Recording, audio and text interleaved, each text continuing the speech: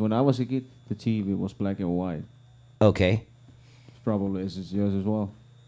So that's Yeah. how far. Nah, but you that's were how in far. Finland, though. Yeah, but that's how far we're coming from.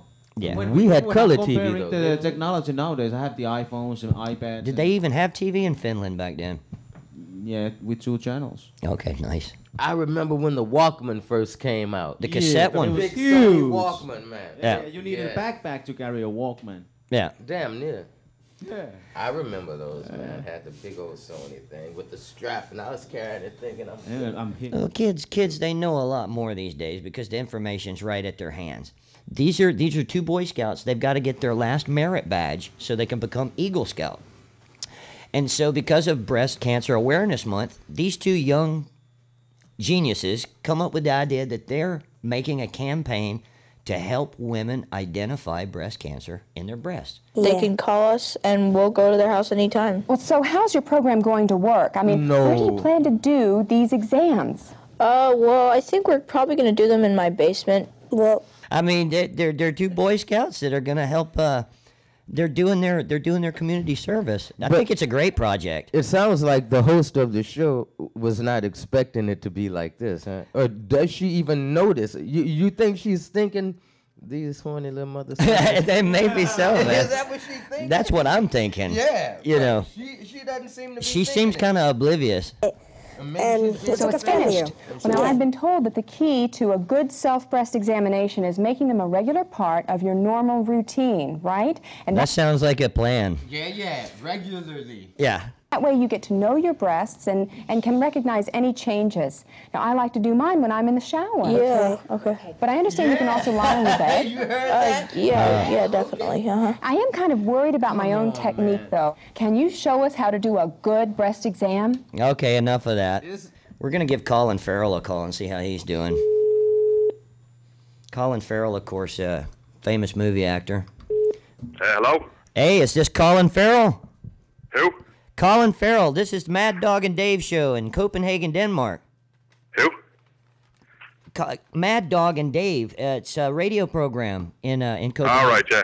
Yeah, so how you doing today, Colin? A bit tired.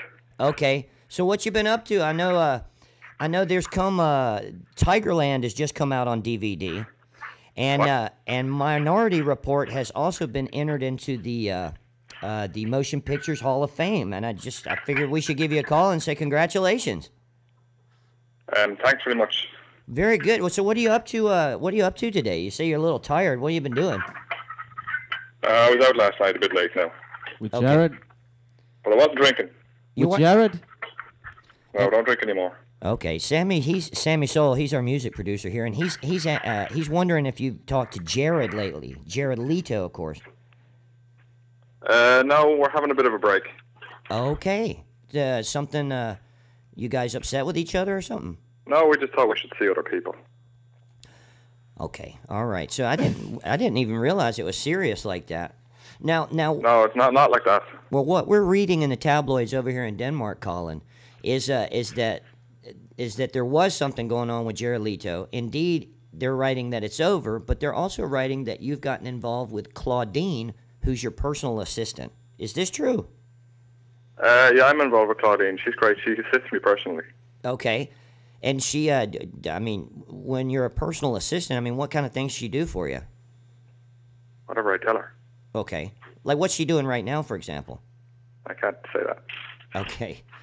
All right, Colin. Anything you need to plug? Any films that we should keep our eye on? Well, I've just been working on a new project with Elmo. With Elmo from Sesame Street. Yeah. Okay. Well, it's taken me about 3 years to get this off the ground. I've been working on it. Excellent. Okay, Yeah. so I don't think I recall ever seeing you in any children program. What? I Children's? don't. What are you talking about? Well, you say you're going to be doing something with Elmo. That's Sesame Street, is it not? Yeah. Okay. And? Well, I mean that's children's television. What? Yeah, Sesame Street. You know, with Grover. No, it's very serious. It's very serious material. Okay. We're investigating. It's like a crime. It's a crime/thriller. Okay, with Elmo on Sesame Street. Yeah. Okay. All right. My agent told me it gets great reviews and it's important for an actor to do such a thing. So Okay. I studied for a year and a half in Tibet Okay. to prepare for this role. You're kidding me. It's a role of my lifetime. Well, we look forward I'm to seeing very that. proud of it. And working with Elmo was great. He taught me a lot about acting. Okay, he did. Well, right on, Colin. Well, thanks for sharing with us.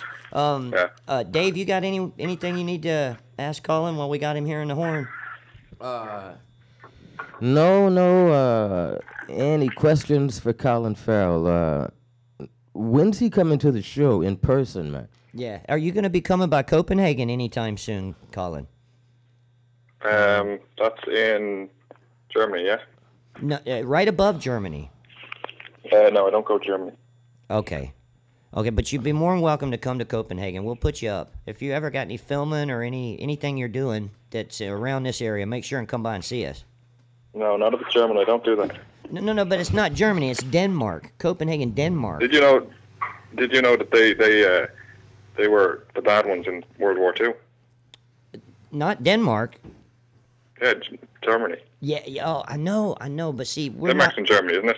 We're not in Germany. No, Denmark is not in Germany. It's a country of its own. It's right above Germany. It's northern. I understand. Okay. It's almost Sweden. Colin, I got one last question for you. You are supposed to do a guest cameo on the show, on the HBO series Entourage, and we haven't seen this episode yet. But I'm wondering, have you already filmed that? I think so.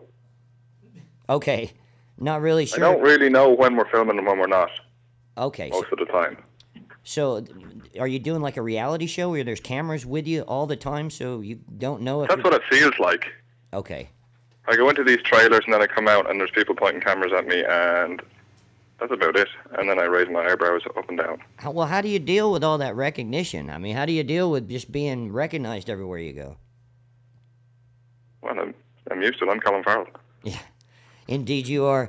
Nice talking with you, Colin. We're going to let you go. This is Maddog on behalf of Dave and Sammy and JD saying thanks for talking to us and keep us informed, keep us updated on what you got going on, all right? Can I go now? Yeah, sure, Colin. Thanks for joining us. Now, we played some dog music here before on the show. There's, of course, the band that's called K9us, where it's a heavy metal band, but they have pit bull dogs that are the singers in the band. You remember that? Yeah, I remember. So this is the pop entry now. You know, now you can auto-tune the news, make a song out of it. Now you can even auto-tune your dog as well. But, Maddog, now how exactly does this auto-tune work? Sing, Mishka. I love you. Sing. Good girl. Good girl. Good girl.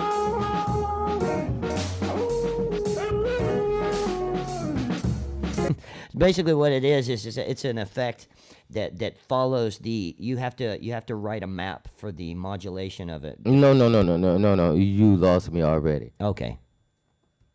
How does it work? In Dave terms, Okay. man. I mean, like, You sing into it, and it comes out. sing like into that. what? You sing into a microphone that has the auto-tune thing on it. Installed. Right. What? Oh, okay. I have it right here, Dave. You can. I want you to try it so you can Okay. see how it works. I'll give you an example. But how does it know what note to go to? They see that's if I knew the answer to that, then I wouldn't be sitting here right No, now. okay, you know? yeah, you'd be a millionaire. You know, when I went to college, one of the guys that taught the electronics class, he invented the vibrating motion of a mobile telephone. Okay. He came up with that. So he has so much FU money you wouldn't believe it. This Yeah. guy, yeah. He just did the teaching in the school because it was his passion. Okay. But this guy was enormously wealthy because of that. The vibrating. Yeah, it was him that come up with that Hang on. technology to get a phone Okay, to okay. vibrate. But back to autotune, you got a choice. You can sing the Star Spangled Banner, or you can sing California Love, or you can sing Let's Groove Tonight. How about that? How about this? Take Wait. So what? you got So to choose. you can't just sing any song you want to sing? Well, not in this case. Not for this example, Dave. No, okay. For this example, you got to choose one of these three songs. Okay. What's it going to be? Star Spangled Banner. Yeah, why not? All right, here we go. Now, what you do, you can sing, or you can talk, or you can use your own voice. I think you get some lyrics too. Oh, say, can you see by the dawn's early light That's very good, Dave. what so proudly we hailed? Oh, shit. Yeah. At the twilight's last You should just talk to me now through it, Dave. whose broad stripes and bright stars You don't have to sing. through the perilous fight So, o'er the ramparts Dave, what did you order at the KFC? were so What'd you have at KFC? I had the hot wings You had the hot wings. and I had 3 packs of ketchup too. Okay, 3 packs of ketchup. And now you got butt coffee. Hey, I was late for the show this morning because I was riding the bull like you said. Oh man, no more chicken for days.